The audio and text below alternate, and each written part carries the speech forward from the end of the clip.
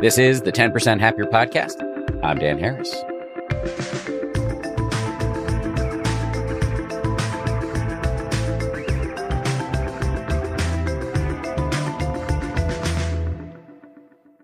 Hello, everybody. How we doing? Today, we've got an incredible story of somebody who figured out how to be great the hard way. Alex Toussaint is the child of Haitian immigrants who grew up in a wealthy enclave in New York State, in the town of East Hampton, one of the wealthiest towns I've ever personally been to. Growing up there, his neighbor used to call the cops on Alex just because of the color of his skin. He's black. Alex went on to struggle academically and in other ways throughout his childhood. He was sent away to military school, then he dropped out of college and went to work as a janitor. But, and I will let him tell this story, that is when something pretty incredible happened. And Alex then turned into one of the very few genuine superstars in the fitness world. I take Alex's classes all the time on Peloton, where he's a senior instructor, especially his Club Bangers class. Really like that one. Heads up, Peloton does sometimes advertise on this show, but this is not an advertisement. I wanted to have Alex on because one of the things I like about him, aside from his incandescent charm and charisma, is that, like my meditation teacher, Joseph Goldstein, with whom many of you will be familiar, Alex also teaches in pithy catchphrases, which you will hear during the course of this interview. Alex just published a new book. It's called Activate Your Greatness, which is both memoir and manual. And in this conversation, we talk about his life story, his thoughts on internal versus external validation, what he means by activate your greatness, and the habits and practices that he employs in service of his own greatness. Also, just a heads up, we did have a little bit of technical trouble with Alex's recording, so sadly the audio quality will not be quite what you're used to hearing on this show, but it really is a terrific conversation, so I hope the audio quality, which really isn't that bad, I have to say, I hope it doesn't distract you. Onwards. If you've listened to this show for any length of time, you're familiar with Sharon Salzberg. She played a crucial role in bringing mindfulness to America. Not to mention, she's one of my earliest and most trusted teachers. She's a great friend, and she even got me to try perhaps the gooeyest form of meditation, loving kindness, which has had a huge impact on my life. So when I helped create the 10% Happier app, I knew we had to bring her on as one of the founding teachers. And in celebration of Sharon's latest book, Finding Your Way, we've made her excellent course on loving kindness free over on the 10% Happier app until October 23rd. It's called 10% Nicer. Download the 10% Happier app today, wherever you get your apps, and learn directly from Sharon for free. Bring smiles to all when shopping online with Dell Technologies Gift Guide. Whether it's for the artist, the entrepreneur, the student, the streamer, or the gamer, you will find the perfect gift for everyone on your list. Dell.com/gift guide makes gifting easy with a carefully curated selection of our best tech. Shop now to explore our innovative laptops and desktops and this season's top accessories.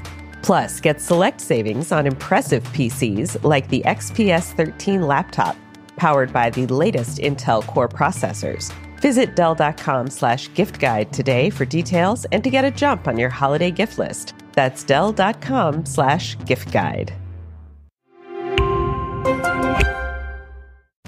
Most people only think about buying fine jewelry for special occasions, but today's sponsor, Majuri, does fine jewelry differently.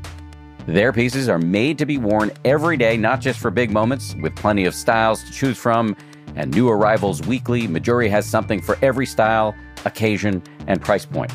My wife, Bianca, recently went to their website and did a little shopping. I can tell you, having purchased many a gift for her, she is a very discerning customer, and she walked away genuinely impressed with the offerings on there. She ordered some lovely earrings, which I'm excited to see her wearing. But if Bianca likes this site, I highly suspect you will too. Discover fairly priced and expertly handcrafted styles to wear and love forever. Visit Majuri, MEJURI.com to shop fine jewelry essentials. That's Majuri, MEJURI.com.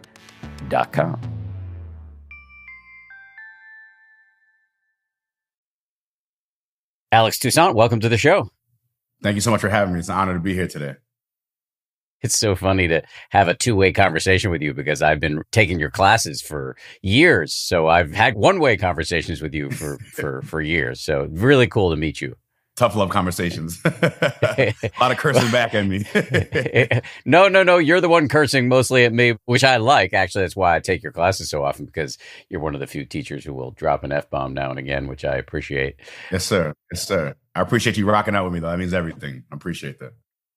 I do it on the regular. And it's so interesting to now know more about your story. And I'm interested to let other people know about your story. If you're cool with it, I'd like to go back to the beginning. And, I was really struck by your honesty about the relationship with your dad. Could we start there and maybe have you tell that story a little bit? Yeah. First off, my mother and father are my two biggest supporters and two biggest advocates for what I do on a daily basis. My parents, two Haitian immigrants, came to the United States sometime in the early 80s, not knowing English language, not really having as many resources as I do today, and somehow figured out a way to thrive in America, not only just for themselves, but also for the family, for my two older brothers as well. I was a kid who was a very much knuckleheaded individual. I didn't really understand where I come from. I didn't understand the sacrifices. I really didn't live up to the family last name. And within that, I also just struggled with my own mental health and just trying to identify who I am as an individual. With that and having a tough love father who also stems from the military and just very much a disciplined individual, there's a lot of clashing, a lot of tension in the household growing up. He also dealt with his own sickness, thankfully, that he beat. But just a lot of negative energy, negative tension in the household growing up, which just was a lot of clashing with my father. So I had a father who was always present, but we just butted heads every single day where it was just, it just wasn't the prettiest of all things. But without him, though, without his discipline and his structure, I just want to be very clear about that. I wouldn't be the man I am today. So for all the negative things that we've gone through, now I'm validating the positive sides of it. So yeah, it's definitely a 360 turnaround of our relationship, but it's a blessing, though.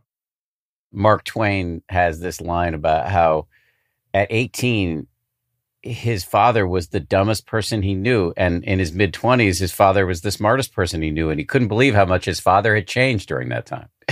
So it's funny, like for me, I used to tell my dad was I want to say dumbest person because I actually always thought he was smart, but I always thought that his method to his madness was outrageous where it didn't make sense. And now that I'm in my early 30s, I'm like, everything he's brought up as a kid makes sense now. So I randomly will text him like, Dad, you were right about this. He's like, you see, knucklehead, I told you. So all of his crazy methods and how he went about things was wild. But he was honestly 98% right about life. So I got to give him credit to that. And it's so interesting because you have these stock phrases you use when you're teaching that I've heard a million times, and to now see where they came from, some of them from your dad, it really explained a lot to me. It gives exercising with you a whole new level of meaning.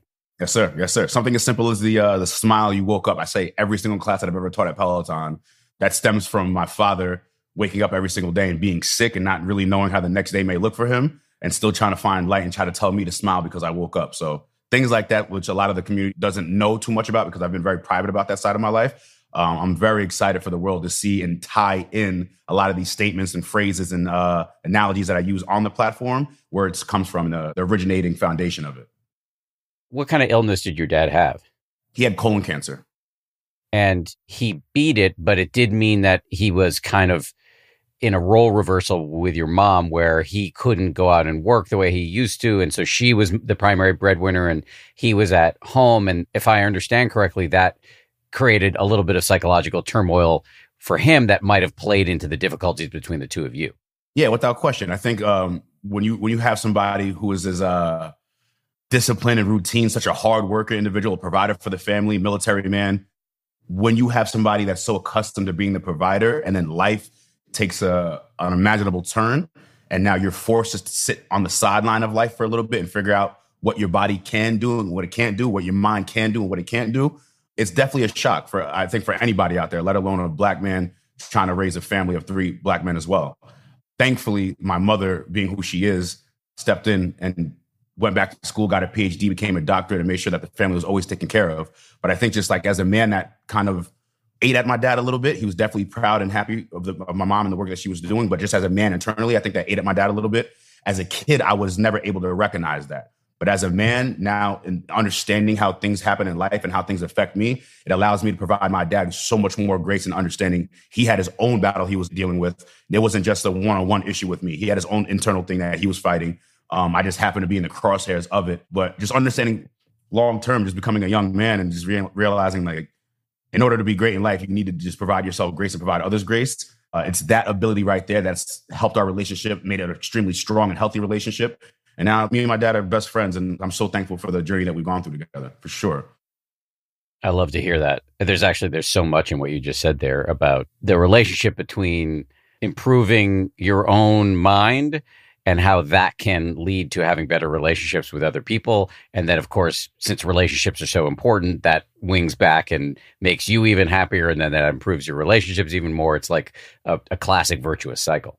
Absolutely. Absolutely. It all starts mentally. It all starts up here.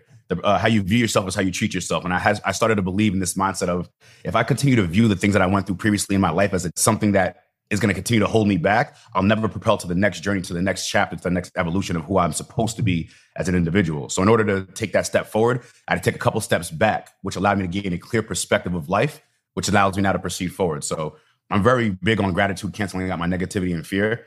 And I'm just thankful I have my dad and my mom in my life. So that itself cancels out my negativity and fear. And I also figured out a way to provide others forgiveness, which allows me to have internal peace. So I don't even have issues with anybody anymore. Like, I don't have those tensions, those problems with people anymore. I know how to communicate. I know how to forgive somebody to provide myself that level of peace. I can sit up here as a 30-year-old black man right now and be like, my dad did this, my dad did that. All that's going to do is have me retain that negative tension, that negative mindset, and bleed it on to the next generation coming in. Whereas I could understand my dad had his own internal battles, understand that I had my own internal battles, provide him peace and forgiveness, which allows me to have a less of a restrictive mindset and allow me to live freely, which allows me to be present with myself, which allows me to be present with others. So it's really like a 360-degree ecosystem, but it all starts within you and how you view yourself and treat yourself first.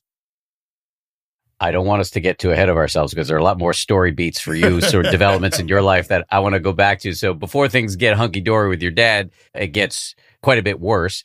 Before I go into that, though, I do want to set the context, because this is all playing out in East Hampton, New York. And for people who don't know East Hampton, as I do, it is one of the fanciest places on planet Earth.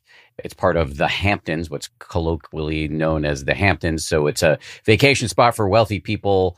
And East Hampton is probably the nicest part of the Hamptons. And so you've got many $100 million homes lining the beach there. And even inland, you've got lots of expensive homes. And these are all second or third homes for people. And this is the context in which you are being raised as a first generation African American. And it is not the easiest place to grow up. It's crazy you said, because it is the most beautiful place that I've ever laid my eyes on. I'm thankful to represent East Hampton and call that my home. Just within that space, though, you have to realize we're coming out there in 1999 as the first Haitian immigrants to come to East Hampton. I think it was a bit of a cultural shock for me, because I was coming from an environment where I saw kids that looked like me, that talked like me, that walked like me when we were living in Coram. That we moved to East Hampton and everybody in my block is predominantly white. There's not one black kid on my block. There's not one black kid within a 3-mile radius of it. And in my high school at the time, I graduated, there was probably maybe 20, 25 black kids total out of the entire school. So it was a very small pocket of minorities in East Hampton. The thing that I can say, though, that I'm so thankful for is that community, because they did open up their arms and welcome my family in with the highest of all love. The teachers out there went the extra mile for me. My friends' parents went the extra mile for me.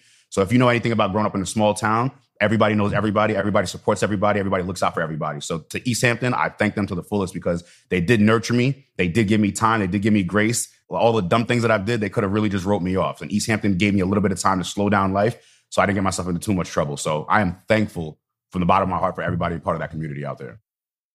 I get it. It sounds like East Hampton was in many ways amazing.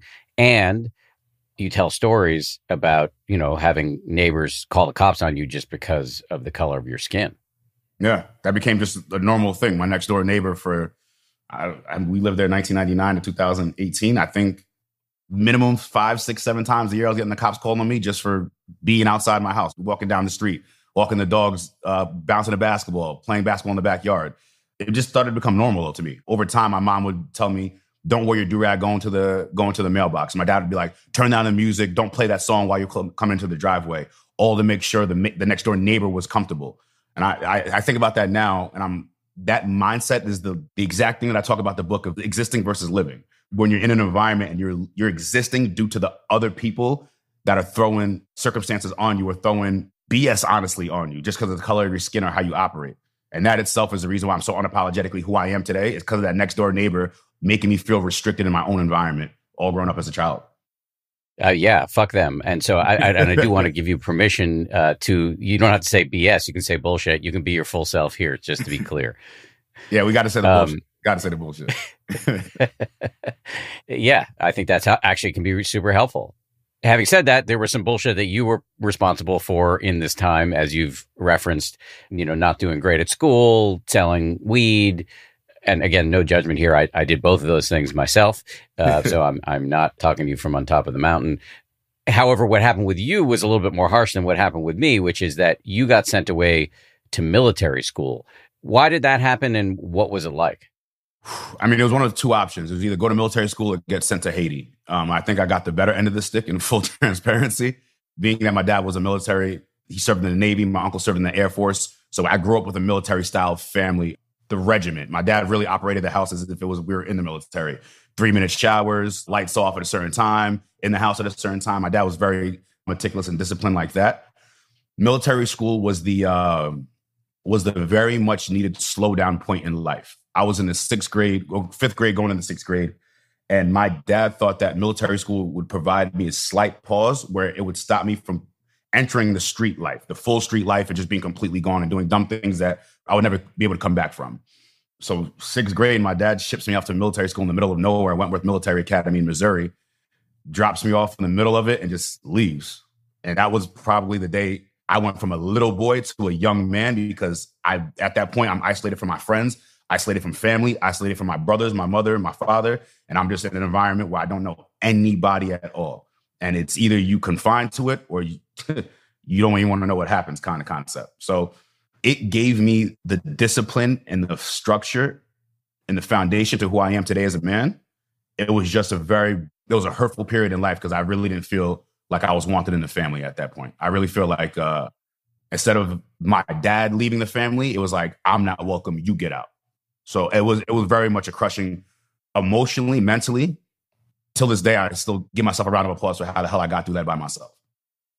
Yeah, I'm applauding with you. It sounds like hell. And as it turns out, though, there is one of the phrases you use while teaching that actually comes from that period of your life. You'll sometimes scream at me, even though you don't know I'm there, while I'm on the bike, "This ain't daycare." This ain't daycare. One of my first drill sergeants, big dude, big Samoan dude, tatted. He used to tell me that when I first got to military school, as if I don't know what your parents did for you at home, but this ain't daycare. This is the real world. But it was tough love. In all honesty, military school saved my life. It gave me the respect that I needed for individuals. It made me understand how to communicate with people. I don't see color. I just see who you are as an individual. And it also helped me respect where I come from. So that last name factor. In the military, you don't get identified by your first name. Nobody truly even cares what your first name is. They identify you by your last. And that was the first time I really understood the power of that. You need to know where you come from in order where to take it. So military school provided me that structure, that discipline, that accountability, and that mindset to where I am today. So without military school, I don't know where I would be today. Military school is the foundation to my greatness. I've just added a lot of things on top of that, but the foundation, the support stems from the military school without question. To have that kind of discipline. Yeah. To wake up every single day and knowing that like the small tasks lead to great distances. Understanding that making your bed every single morning is the first task. Everything you do after that is a small accomplishment, but it all stems from the one thing: putting your clothes hang up in the closet with a parade rest 2 fingers apart from each other. It's just that standard operating procedure. And how you do anything is how you do everything. So it's the small things, the small minor tasks that I needed to learn in military school that allows me to find out where I could take the big task. And you kind of translate that into your teaching now with like, yeah, you got yourself on the bike. Good for you. But it's not daycare. When I ask you to sprint to the best of your ability, I want you to sprint. Exactly. We got to move with a purpose and execute with an intention. And one of the things that you learn in military school is high speed, low drag. High speed, low drag. I want people to understand what that means. You got to do everything with a high speed, but low drag, with an intent, with a purpose, with the direction, not just dragging your feet across the floor. If you're going to walk like you mean it. Be grateful to walk with an intent, walk with the purpose in that step. Don't just lollygag about it, because how you do anything is how you do everything. So you got out of military school and you were able to move on to college. That was not the happy ending. So what happened in college? College was the buffer zone. My mother being a PhD doctorate, my brother going to Brown University, education being an extremely important thing within my family. I was able to graduate high school. Thank God for the teachers in East Hampton that took extra time with me, that stayed after school with me to make sure I graduated. It wasn't because I was dumb. I just didn't apply myself. I came back from military school and just kind of really lost discipline and fell back into my old BS habits. But because of my love for audio and video production, that allowed me to go to a school in New England Tech in Rhode Island. When I went to the school, I went with the intent of, let me learn this stuff. Let me actually apply myself right now. But I still didn't have the structure to how to go about that process from an educational standpoint. So I went to school for a year and a half. When I dropped out, for the time that I dropped out, I was still acting like I was going to school for about 6 months because I was so scared to tell my mother and father. And then when they found out, then all hell broke loose. The minute they found out, my car also got stolen. So it was like 1 week of car got stolen that my dad just gave me to go to college with. Same week he finds out I dropped out of college. I already knew what coming home was going to feel like and just have to deal with that mindset all over again. So sure enough, I come home, me and my dad get into a massive fight, one of the worst fights we've ever been in my entire life. And he said to me the words that I needed to hear that day. Till this day, it was the most important word that I've ever heard. Second most important word that I've ever heard. He said, "You a piece of shit. You ain't going to be shit. Get out of my house." Rightfully so, because he said, if you're not working or going to school, you're not allowed to live in this house. And thankfully he said that. Thankfully, he gave me that kick in the ass. And I remember that feeling of looking at my dad in the face and saying to him, I'm going to make sure you bite those words. And I don't know if he truly meant that or if he truly felt that. Truthfully, I knew I wasn't a piece of shit. I knew I had something in me. I just didn't know where I was going to take it, how I was going to take it, how I was even going to activate it. But I was like, from that point on, I needed to make sure he bites those words. So I got kicked out of the house. I moved into my best friend's house, slept on his floor, and I was running to work, jogging to work, taking a moped to work to go mop floors at a company called Flywheel Sports. At the time, I've never stepped foot into an indoor cycling studio. I never stepped foot on an indoor cycling bike. I'm going to work 6 o'clock in the morning, trying to just make some money, just trying to figure out the next step. What are we going to do? And I would listen to these instructors teach through a little peephole, fish peephole. I would just listen to them teach. Just beautiful words, fire playlists, day in and day out. And over time, I'm getting that same feeling the riders are getting from on that bike, but just with a mop in my hand. Within that period, there's a lady who's an extremely pivotal person in my life. She's my life mentor. Without her, the world wouldn't know who I am. Her name is Ruth Zuckerman. At the time, she was the head instructor and the owner of the company. And I would see her come in every single day, and she always would stop and acknowledge me. She always took that 5, 10-second, 2-minute moment to check in, see how I'm doing. I never understood why a CEO was taking time out of the day to talk to somebody with a mop in their hand and do it with such level of love and joy that it felt like a motherly touch to it. So I've always felt comfortable with Ruth. Now, this is a CEO. Most people don't feel comfortable with a mop in their hand talking to the CEO of the company. She made me feel as if I never had a mop in my hand. And it was that was the first time I understood that feeling of seeing light in somebody when they don't even see it in themselves. She was that person that brought me light every single morning and confidence. So sure enough, one day, I'm in the studio and I'm mopping the floors, and she comes in and I jokingly ask her, "Ruth, I would love to be an instructor. What's your thoughts on that?" And she looked me dead in my face and said, "If you give me 2 weeks of your time, I can change your life." And this goes into the statement in the book, "Every day is an audition and be great." If she didn't see me coming to work every single day with that joy on my face, with the mop in my hand and mop those floors as if I was a CEO of the company, quote unquote, she wouldn't have given me that opportunity to teach. She understood that if he mops floors like this, what the hell could he accomplish if he was on a bike? So she gave me an opportunity to get on that bike. 2 weeks, she trained me day in and day out, her and a lovely lady by the name of Hickle. And then we fast forward 11 years later, and look where we are. But it was Ruth that gave me an opportunity to teach. When they told me I needed to move to the city, it was her that showed me where I needed to live. It was her that gave me the classes. When Peloton came to recruit me, it was her who gave me the phone call to be like, "You need to go to Peloton." When I said no, it was her that called me again and said, "You need to go. The world needs to see your talent, and you have already reached your maximum potential here." Early on, she was very, very real with me. And I thank her so much, because without her blessing and her grace, who the hell knows where I would be right now in life. So Ruth Zuckerman is definitely my North Star, and the world needs to thank her. That's why I shout her name from every mountaintop that I reach, because without her, I wouldn't have this platform. I wouldn't be where I am today in life. It's an incredible story. And obviously Ruth did a really good thing, but none of it happens without you. I still have to show up and do the work. So I tell people all the time, stay ready so you don't have to get ready, because you never know what can happen. You never know who's watching, and you never know who you're inspiring. Coming up, Alex Toussaint talks about a time a few years ago when he made a choice to speak out publicly about something very important to him, why that was scary, why he did it, and how he feels about it now. And we talk about his thoughts on internal versus external validation.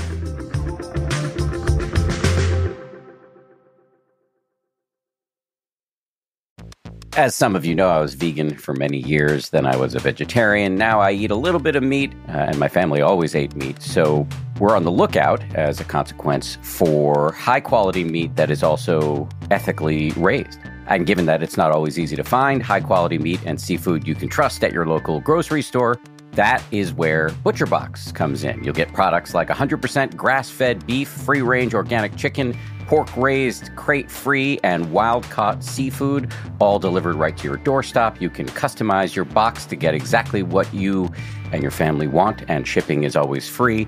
We just got a huge box filled with chicken and pork and steak that arrived right at our door, frozen. We put it in the freezer. We're about to cook a lot of that stuff up slowly over the next couple of weeks. Very excited about that.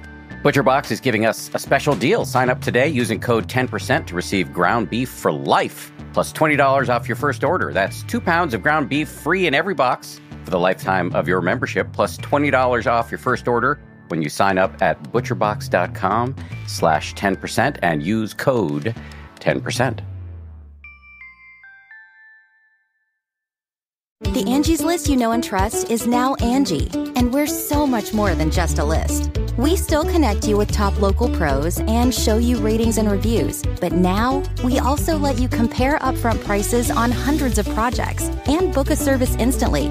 We can even handle the rest of your project from start to finish. So remember, Angie's List is now Angie, and we're here to get your job done right. Get started at Angie.com. That's ANGI, or download the app today. You signed on at Peloton pretty early. It wasn't the cultural phenomenon then that it is now. Were you surprised how signing on to this startup turned you into something of a celeb? I'm not surprised. I truly trusted, and still do, the leadership of Peloton. When I first came here, you got to realize I was a 23-year-old young kid, really wild, knucklehead, earrings in, gold chain, didn't know it was this wild boy. Peloton allowed me to go from what I called Flywheel as my college, as the college dropout. I used Flywheel as my college. When I stepped into Peloton, I viewed it as the pros.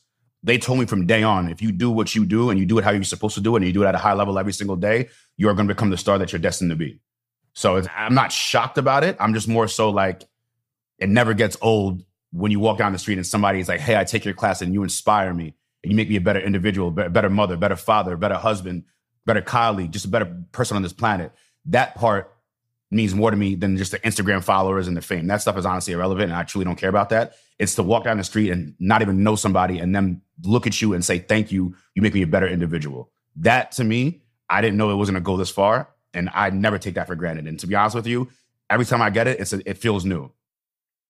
That is a great spirit to keep. Every time you get it, it feels new. And I'm not surprised that you became one of, if not the most prominent teachers on there, just because you have a style and energy and humor and a kind of infectious enthusiasm that is very attractive to the customer, for sure, for me as a customer. Having said that, there was this really painful and interesting moment in the news and in the world that hit like right as Peloton was kind of at its peak. The pandemic hit. Many of us are stuck at home. Of course, there are a lot of people who had no choice but to leave their homes to work on the front lines, whether it be teaching or delivering food or working in a hospital or working at a pharmacy. But many of us were stuck at home and were working out at home. And so Peloton becomes this huge phenomenon. And very early on in that hype cycle, George Floyd is murdered. And you were really kind of open about your feelings about the matter. I want to, if you're cool with it, I want to just play for you and for the audience just a little snippet of what you said on Instagram. And I was just struck by it because the way you're talking in this video is just so different from the way you talk in class, and I really appreciate it. So if you're cool with that, I'm just going to play a clip.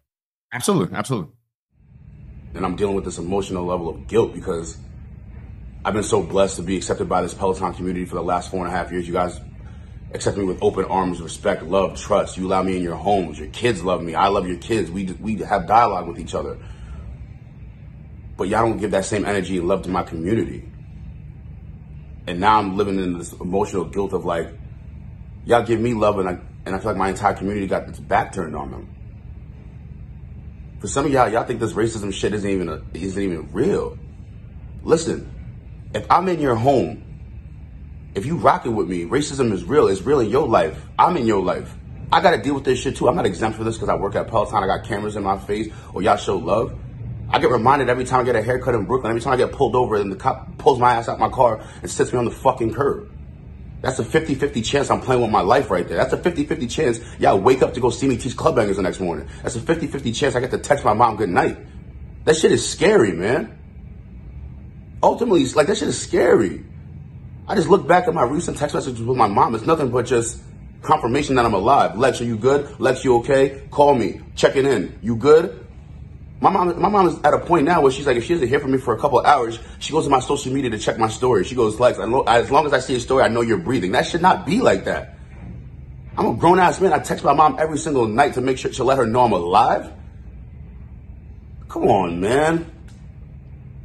This shit is scary, guys. I need you to really wake up. I need you to ultimately do better. I need you to teach your families, teach your people in your communities. Surround yourself with individuals who do not look like you. The only way to learn is to surround yourself with individuals who do not look like you, to read, to grow. Stop repeating the same shit. It's time to evolve. Well, this is just one person's opinion, but I think that is incredible and courageous. Was it hard for you to do that? Were you scared? I was scared. I was scared because I could take heat from people. I've been broken down so much by my father that I told him the other day, you've done an amazing job of breaking me down where society can't. I just was a little bit scared how the community would receive it, and in return, how that would affect Peloton. If I'm being completely transparent with you. But I remember the night before when I called Robin. And if you know anything about Robin, who she is, the warrior she is, she's so unapologetic, and she makes sure that the instructors that get signed, they stay true to themselves. I remember calling her the night before and just giving her the heads up. I'm a firm believer, and everybody in the team has their role. And when you know your role, you know exactly how to operate within that ecosystem. And I understood that if I go out there and speak freely to the community, I would want the person who leads the team, the captain, to have awareness of what I'm going to say. So if there's any backlash, she could say, he's not crazy. I spoke to him directly. So I remember the night before I called Robin and asked her for her advice on how to operate. And the first thing honestly, the only thing she said to me was, don't hesitate, speak exactly what you need to speak to the community. I always got your back. And for me, I'm very much a team player, and like, I never will fall out of line and do something that would jeopardize the team. So to hear the captain of the team say, nah, you good, you need to do that, that was all the comfort and protection that I needed to go out there and speak freely as a Black man representing my family, but also representing the Peloton community.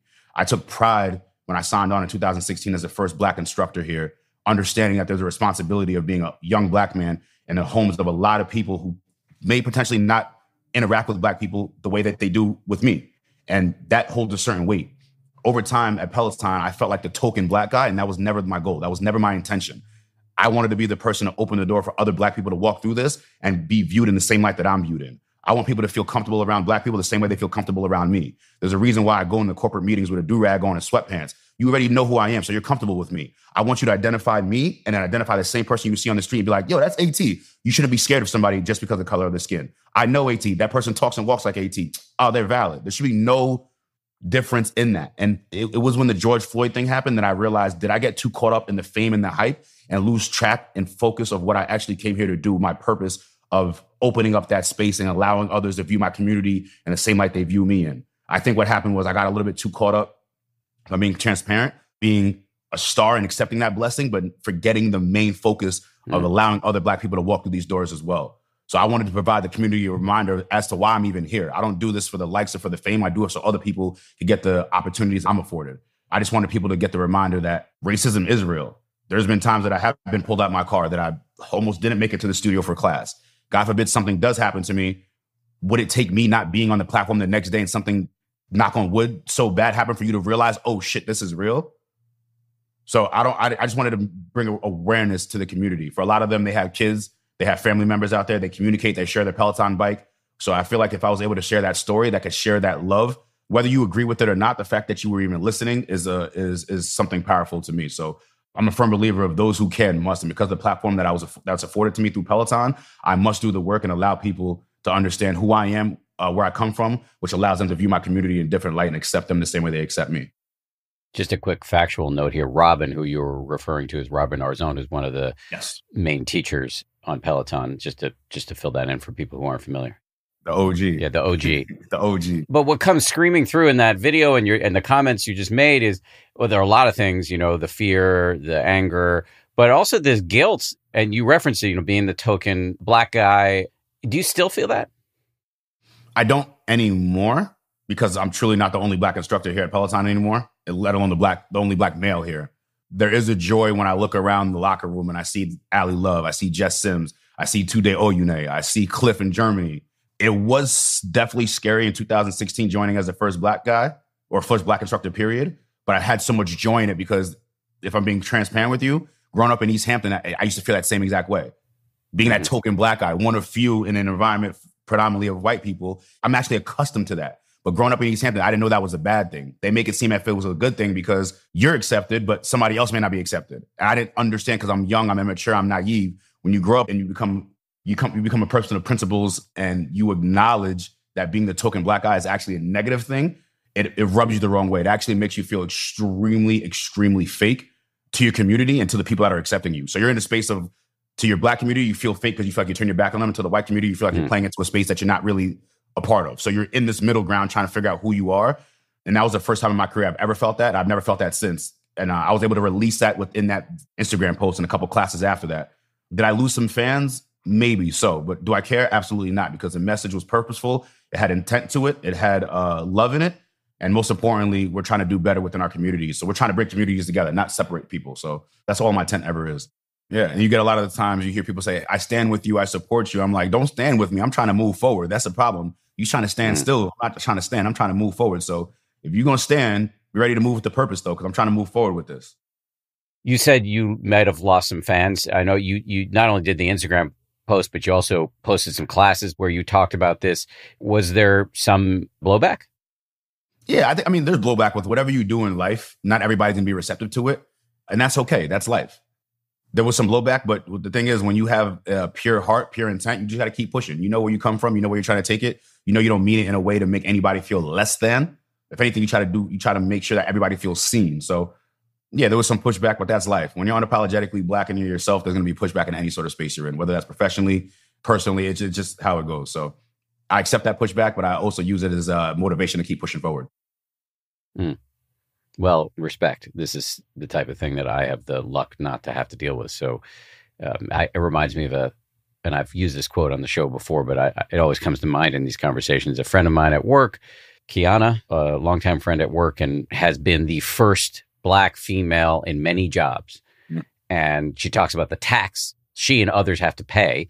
And it sounds like this is a tax you're paying too, which is they're not only trying to advance themselves, but everything they do feels like a referendum on their gender and race. Yeah, exactly how it feels. That's why, like, for me, a lot of people don't know this, but the day that Ali Love joined the company, I cried emotionally. I broke down crying because I didn't realize how much pressure I was holding onto my back as being the only Black instructor. And to be very clear with you, I'm not a Black woman, so I can't speak from the Black woman experience at all. So I'm speaking from one lane, trying to cover many grounds. It wasn't until I realized Ali Love joined where I'm like, oh, we can do this together. Then you started to add more Black instructors. It's like, all right, now we're building our communities, because a lot of people don't understand. I'm a Haitian American. That's completely different than African American and how they grow up in their household and their experience of growing up Black in America. So I think that was a crucial part for people to understand. Growing up as a Haitian American in the North is completely different than growing up as an African American in the South. When you have different instructors from different perspectives and environments of life, it allows you to tell different stories and allows you to bring it center and whole for the community that Peloton to receive it. So it's crucial that I stepped foot through those doors, but it's also extremely crucial that I broke it down so others could walk through as well. In some ways, right now might make sense to go back to the beginning of your story. You know, despite the fact that you might have lost a few fans after your comments about George Floyd, your career has only continued to skyrocket. Since then, you've got endorsement deals. Your classes get tons of views. You've got tons of followers on Instagram. Now you've got this new book out. I'm just curious, how is your relationship with your dad now? It's amazing. It's amazing. I think for him, it's somewhat shocking to see all the success that has happened, but in a weird way, he sits back and he knows that the method to his madness worked. All of the things that I used to call him crazy for and hate him for, you had me doing this, like all the bullshit things that he used to have me doing as a kid have all led to this level of success. And I think now he's able to sit back and validate, especially because we're in a healthy space in our relationship, where he's more than proud. He internally claps because he knows that he instilled a lot of this in me. The way that I think, the way that I move, the way that I talk and walk stems from my father. So I know he couldn't be more proud. Whether he sees me sign a deal with Puma, have my own first cycling shoe, he sees me win the NBA Celebrity All-Star MVP, he sees me drop a book, whatever he sees, I know for a fact he internally claps because I really, truly think 100% like my father. You know, I have a dad too, and I know what it feels like to get the validation of your dad. At the same time, how do you think about, you often talk about validating your own greatness. When I'm on the bike, I'm listening to you teach, you talk about that a lot. So what's the balance between our very natural desire for external validation and the importance that you often discuss of like doing it for yourself, validating yourself? Well, I had a personal turning point, which I realized that, where I feel like the majority of my life, I was existing in my own life and not truly living it. If we pull back and we go earlier into the story about how I woke up every single day with the intent to prove my dad wrong, whether that was me mopping floors, whether that was me teaching my first cycling class at Flywheel, whether that was me teaching 25 classes at Flywheel, whether that me coming to Peloton now as a new rookie in 2016, everything that I ever did from the moment he said, you're a piece of shit, you ain't gonna be shit, was to prove him wrong. It wasn't until April 4th, 2016, 4:30, I was coming out of the studio, he called my phone, and I remember the day because I lived my entire life for that moment, or I existed my entire life for that moment. My dad called me and said, Lex, I am proud of you. I searched my entire life to get that I am proud of you from my dad. I remember that exact moment in my life when I went from existing in my own life to now I'm able to live it to my own truths. I went from existing to prove my dad wrong to now living to prove myself right.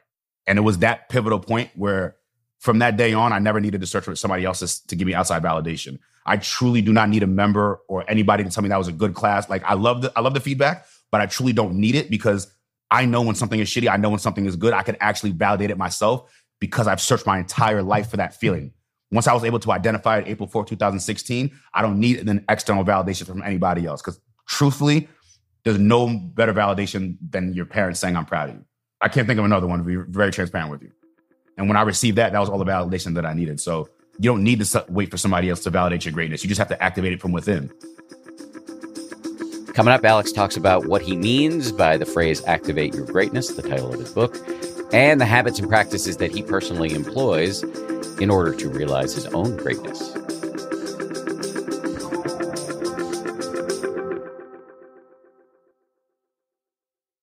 And don't miss out, in celebration of Sharon Salzberg's new book, we've made her course on loving kindness, which we call 10% Nicer, free over in the 10% Happier app until October 23rd. Download the 10% Happier app today, wherever you get your apps, and get started for free. Have you been hiding your smile this summer? If you've been wanting a straighter smile, it's time to give Bite a try. Bite offers clear teeth aligners without the high cost of braces or endless trips to the dentist. With Bite, you'll be able to transform your smile from the comfort of your home. Their clear aligners are doctor-directed and delivered straight to your doorstep. All you need to do is take an impression mold of your mouth, preview your 3D smile, and order your all-day or at-night aligners. It's truly that simple. They even accept insurance and HSA, FSA dollars. Sun's out, smiles out. Get started on your smile journey this summer by visiting Byte.com and use code WONDERY at checkout to get your at-home impression kit for only $14.95. That's BYTE.com, code WONDERY. Tell me what you mean by activate your greatness, because that's the title of the book, and that's a phrase I've heard you utter countless times while I'm internally complaining about what you're asking me to do. What actually do you mean by it, and how can we do it? So one of my favorite people on this planet, my favorite artist, Jay-Z, always said, everybody has God-gifted abilities. They just need to tap into it. And once they tap into it, they need to amplify it. So when I say activate your greatness, we were all put on this planet to be actually great at something, whether that's podcasting, whether that's teaching cycling classes, whether that's being a lawyer, being a mother, being a father. We're all truly great at something, but you truly need to take your time and invest that and tap into it to unlock its full potential. I didn't know what I was great at until I came to Peloton, and I'm still figuring it out. I've been teaching cycling classes for 11 years. It wasn't until year 6 that I realized, I'm actually great at this. Now, for the last 4 years, I've just been tapping into it at a different level, at a higher frequency, and amplifying what can I get out of this one thing that God has given me a skill in. So when I tell people activate your greatness, there's no such thing as going on Instagram, going to Wikipedia, going to Google, and finding out a recipe to being great. You need to do the internal research on yourself. You need to do the internal scan on yourself and figure out what you're passionate in, what's going to keep you motivated every single day, no matter if you see success or failure from it. Essentially, what is going to be your North Star and what is going to make you feel validated where nobody else can actually sit there and provide you that validation. And once you find that, you tap into that. Once you tap into that, I guarantee you over time, it gets activated. That doesn't happen in a year. That doesn't happen in 2 years. It takes time. I've been doing this for now 11 years, and I'm just tapping into a new level of greatness. So unless you have that mindset to wake up every single day and do something, are you willing to hustle with the outcome being unknown? That's what being great is. Giannis Antetokounmpo had a great thing that he said that if just because I don't make it to the NBA finals every year, does that make me a failure? I made it to the highest league in basketball. Because I don't make the finals, I'm a failure? No. But what I'm going to do is work every single day with the outcome being unknown. I don't know what the outcome is going to be when it's time for the NBA championship, but I'm going to work with the intent that I'm going to be there one day. And people need to understand that. You need to find that North Star internally, what it is for you, and wake up every single day of your life. No matter if you have a 9 to 5, you come home and you apply yourself to that. And that right there is activating your greatness. One of the things you said in there really resonated with me in particular, which is this notion of hustling even when you don't know the outcome. In Buddhism, which is the tradition that I come out of, there's this idea of non-attachment to results, that you can work really hard. You should work really hard, but you can't control the outcome. The universe is too complicated for that. So you've got to be able to release the outcome and just focus on your effort. It's a concept of falling in love with the journey, not the destination, right? Because what happens when you reach that destination, you're like, oh, boom, what's the next step? But if you focus on the journey, it allows you to, instead of just go one road, it may allow you to go 2 roads, 3 roads. And now it allows you to get a clearer perspective, a way more wider perspective of life. I'm very big on opening up your aperture and not being one lane individual. So I tell people all the time, let that light in, baby. Let that aperture in, because it allows you to see a clear perspective of life and where you're trying to go. But if you have that negative mindset, you're only going to see what's right in front of you, not what's there for you in the long term. What are the habits and practices that you have that help you activate your own greatness? Support system, accountability partners. That's one of the biggest things I can tell you is you have to surround yourself with individuals who amplify your goals and not shrink them. My mother always told me, watch the company you keep because you are the company that you keep. We've all been in a situation before where we have an idea or a goal and we tell it to somebody and they're like, man, you can't do that. That's crazy. That's them self-reflecting, saying that idea is so far out, so far gone. I can't do that. Therefore, you can't do that. Those are the exact people you don't want around you. Because I want people around me that I could go into a locker room at work and be like, I have this idea, a crazy idea. And somebody be like, all right, I'm going to help you out with it. Or, oh, here's this idea I have for you where you can amplify it. Or maybe you should go this direction. Those are the people that you want around you. Your support system is your foundation system. And if everybody, to quote Jay-Z one more time, if everybody in your clique is rich with integrity, rich with spirit, rich with purpose, nobody would fall because everyone would be each other's crutches. So I only surround myself with individuals who are only going to amplify my dreams versus shrink my dreams. And that has been a very big key to my success is my support system, my best friends, my manager, my family, and keeping it tight-knit. Don't go out there telling your dreams to the world and allowing so many different insecurities and doubts to interject on your greatness. Keep it very tight-knit until you accomplish it, because it feels good internally when you win with the people that help you set up the show, not just come to it. Do you have gratitude practices? Absolutely. Gratitude is the one thing that cancels out my negativity and fear.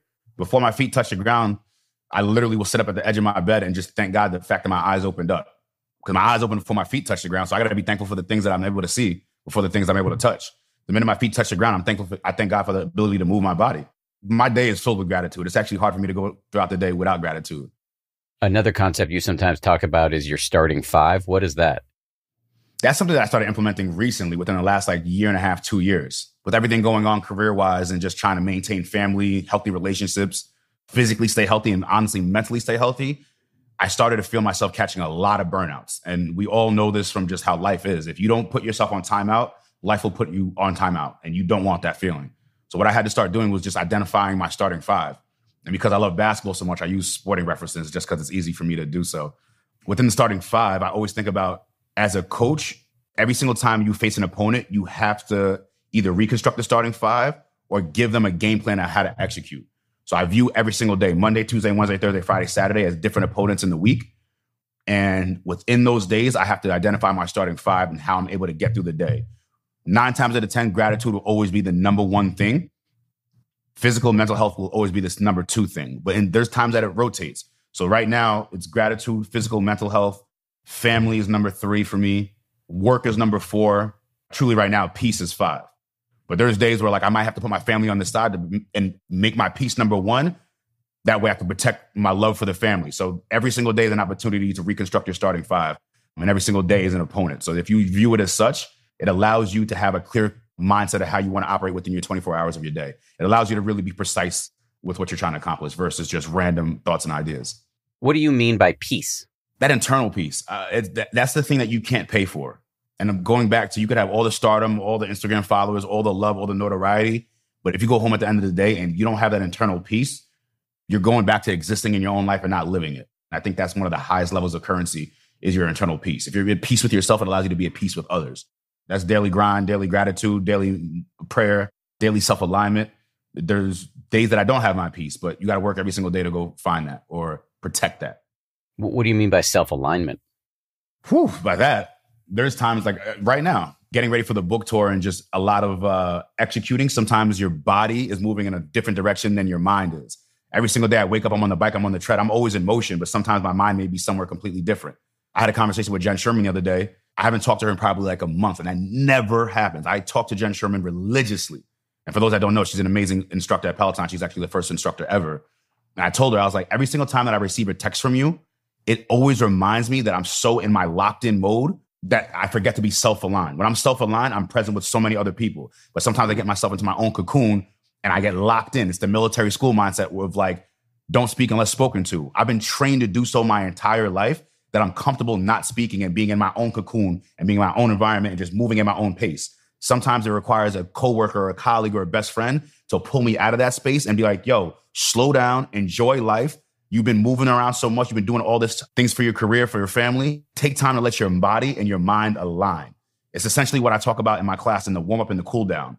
So that's why I talk about self-alignment. It's just making sure you stay in practice of mentally, emotionally, physically, your body feeling as in one. Speaking of doing stuff for your family, I understand that you, the kid who struggled in school and then got sent to military school and then struggled more in school and then went to college, he got kicked out, got his car stolen, then got kicked out of the house. You bought a house for your mom. Yes. By God's grace, we were able to buy a house for mom. I think about how much of a goal that was for me the first day I joined Peloton, and to be able to accomplish that with the same people that I started with feels like the ultimate level of self-validation. There's some things that you accomplish in this lifetime where you just want to see people feel good about the work that they've done for you, and receiving that I'm proud of you from my dad and buying my mother a house and making sure she's taken care of. Those are the self-validating things that lets me know that I'm on the right track. I still got some work to do. I'm not perfect at all. I still fuck up all the time, but it lets me know that I'm doing the right thing and I'm doing it with the right intent and with the right people in mind. So that's why when I walk in my house every single day and I see my mom, I thank my colleagues because I know what it feels like to have individual success, but until I came to Peloton, I didn't know what it felt like to have collective success, the team championship, the team win. We're a family here. And I truly mean when I see these individuals in work, I say thank you to them for the work that they do because it allows us to push each other and propel and have these opportunities and these blessings off the platform. So yeah, thank God for the colleagues that I work with every single day for the last 8 years, because I don't think I would be able to buy my mom a house unless they showed up every single day and do what they do as well. Your story's so incredible, and what I'm about to say, it might not be a question, so you can react to it or not, but it just comes to mind as I'm listening to your story. It's like the kind of thing that happens in movies. Guy who's wielding a mop becomes the, star teacher.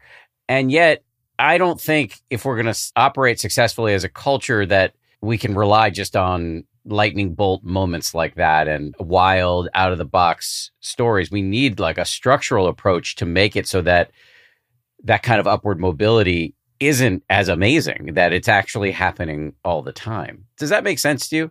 If I hear you correctly, I'm not the only one that's born to be great that had a mop in my hand. I just happened to be seen by somebody who saw light in me before I saw it in myself. So that's why I go so hard for the members. I'm like, I'm not the only one who's been at that quote unquote rock bottom emotionally, financially, or from a professional standpoint that can't propel to the highest of all levels.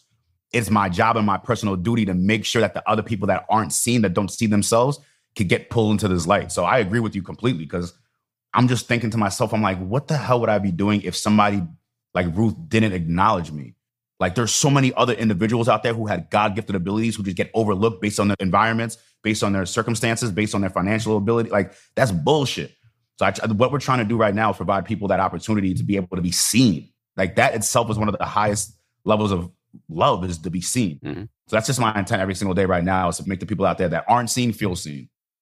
I think it's really useful. I can speak from the other side of the spectrum, having had all the advantages that life could possibly confer on anybody.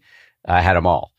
And it's very easy for somebody in my position, or at least it's been very easy for me, to be in a cocoon where I don't, I'm just using your word from earlier, being in a self-absorbed cocoon where I don't see people, because I've never had the need. I've never been on the other side of it. And so to have, I've really worked hard to not do that anymore, but I still do it. I still fuck up all the time. And so that's why what I'm trying to say is I think it's very useful for you to be out there saying what you're saying, because you can wake up the people who've had all the luck and the advantages to not take those for granted, as well as being a model for those who haven't. Exactly. I respect the fact that you're even aware about it, though, because a lot of people are not self-aware of the advantage and privilege. So for you to be aware of it allows you to communicate with other people that may not have that advantage, or for the people that do have the advantage, let them be aware that they do have the advantage and how to operate differently with the people that don't. Well, I appreciate that. I think the way I like to think of it, there's all this, talk now of, check your privilege and all this stuff. And I'm not sure exactly how I feel about that. I agree with part of it, but I also don't agree with this. What I don't agree with is the kind of shame part of it. Nobody can help what womb they come out of. Yeah. But as you said before, I don't remember exactly the words you used, but it was some version of what Peter Parker's uncle said to him, which is that to those who are given a lot, much is expected. And, if you feel that way as a Peloton star, and I think people with luck and advantages need to feel that way. That doesn't mean you need to feel shame and you felt shame, actually. You could hear it in the BLM video that you made. There was that shame, that guilt about the good things that had happened to you. I don't think that helps. I think just using your advantage to other people's advantage is what helps. Yes, sir. I totally agree. Before I let you go, one last question. I'm kind of lying because I do have two questions I ask everybody at the end, but this is the last question before I go do those questions. Early in this interview, you said that those harsh but helpful words that your dad said to you about, you ain't shit, get out of the house. You said that was the second most important thing anybody said to you. I didn't want to fail to circle back to you to ask what was the first most important thing. The April 4th, 2016, I'm proud of you. Got it. That was number one. So it's crazy. The number one was a positive. The number two was a negative. But those two things come from the same exact person, the same exact voice. So it's crazy how one person could be such a inspiration, but also like a self-fuck motivation. Like I gotta make you say fuck. There is that for my dad. Like, I gotta make sure he bites his, you know what I mean? And I think for him, I know for him, he's so happy because I'm a replication of him. I like completely, to the point that he sees himself in me, where he's like, I like that my son went against the grain and figured it out for himself. So yes. The one thing I can tell to anybody out there who has kids is I'm a product of two parents who gave me a lot of love, but also tough love, but a lot of grace. So don't ever question yourself when it comes to your kids. Always be the first person to root for your kids, or always be that first person to kick your kid in the ass as well. Because I promise you, long term, when your kid gets to a level of success or just maturity and realizes mom and dad are just humans trying to figure out life for themselves. And when you realize that your parents are just humans, it provides you a space of like, you know what? I'm not perfect. They're not perfect. Let me give them grace. Because at one point, I'm going to have kids in this world. And I want my kids to give me that same grace when I fuck up and when I don't get it right as well. Mm-hmm. I'm going to play those comments to my 8-year-old tonight. Here are the final two questions. The first of them is there anything I should have asked you but failed to ask you? Maybe like one of the biggest things that I'm proud of in my career. And I would say that is the cycling shoe that I have coming out later this month with Puma. A lot of people don't know, only my internal team, my best friends who are my managers, business partners, they know from the day that I got on a cycling bike in 2013, they know that I said to them, I want to be the first trainer indoor cyclist with a shoe. This is 2013, I said this. And I kept it very close, very tight-knit. I didn't really tell too many people. And because I woke up every single day with that North Star of activating my greatness without knowing the outcome, I'm launching the first indoor cycling shoe at the end of this month with Puma. So for anybody out there that's listening, please support it. You can wear it indoor and outdoor. But just know that for any member who's ever stepped into my class, any member who's ever interacted with me on the platform, any member who's interacted with me from a tablet at home, I thank you because I'm able to live out my lifelong goals and dreams because of the level of support and love of them showing up every single day. So thank you to all the people who've ever supported me. Final question. First of all, congratulations on that. Final question. Can you just remind everybody of the name of your book and anything else you want them to know about? The book is called Activate Your Greatness, coming this October. I'm the one who did the voiceover work as well, so you can get your Audible read from your boy directly from the voice, from the source. And once you read that book and you soak it in and you feel like you've absorbed the words, I want you to do better and extend that book to somebody out there who may need it. So my goal for everybody is to read that book, and whether they buy somebody a copy or give them a copy, I want them to provide that book and those words to somebody else.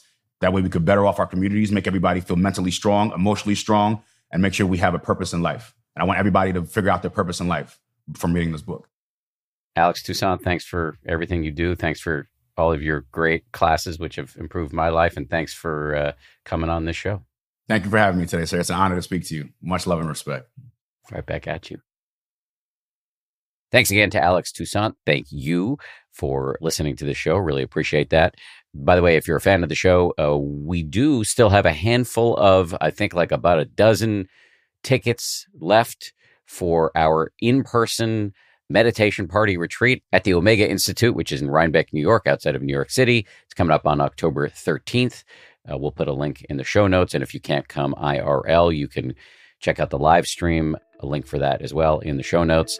Thank you most of all to everybody who works so hard on this show. 10% Happier is produced by Gabrielle Zuckerman, Justine Davey, Lauren Smith, and Tara Anderson. DJ Kashmir is our senior producer. Marissa Schneiderman is our senior editor, and Kimmy Regler is our executive producer. Scoring and mixing by Peter Bonaventure of Ultraviolet Audio, and Nick Thorburn of Islands wrote our theme. We'll see you right back here on Friday for a brand new episode of Freshie. Sharon Salzberg's back on the show, and she's got a new book, and we have a fascinating conversation about that. See you on Friday.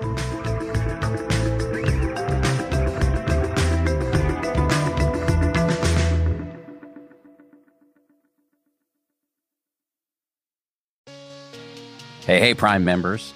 You can listen to 10% Happier early and ad-free on Amazon Music. Download the Amazon Music app today. Or you can listen early and ad-free with Wondery Plus in Apple Podcasts. Before you go, do us a solid and tell us all about yourself by completing a short survey at Wondery.com/survey. Hey, it's Guy Raz here, and on my podcast, How I Built This, I talk to the founders behind some of the world's biggest and most innovative companies like Starbucks, Google, and Patagonia. And together, we discuss all of the skills these leaders have learned along the way, like how to solve complex problems and how to lead through uncertainty. But How I Built This isn't your average business podcast. By tapping into the hearts and minds of entrepreneurs, we better understand how they use adversity as fuel to help them persevere through challenges or overcome setbacks and achieve their goals. And these aren't just conversations about the past. My guests and I also explore the novel and world-changing ideas they're pursuing right now. The goal of our podcast is to inspire you to approach challenges like they're opportunities, just like an entrepreneur. So check out How I Built This on Amazon Music or wherever you get your podcasts.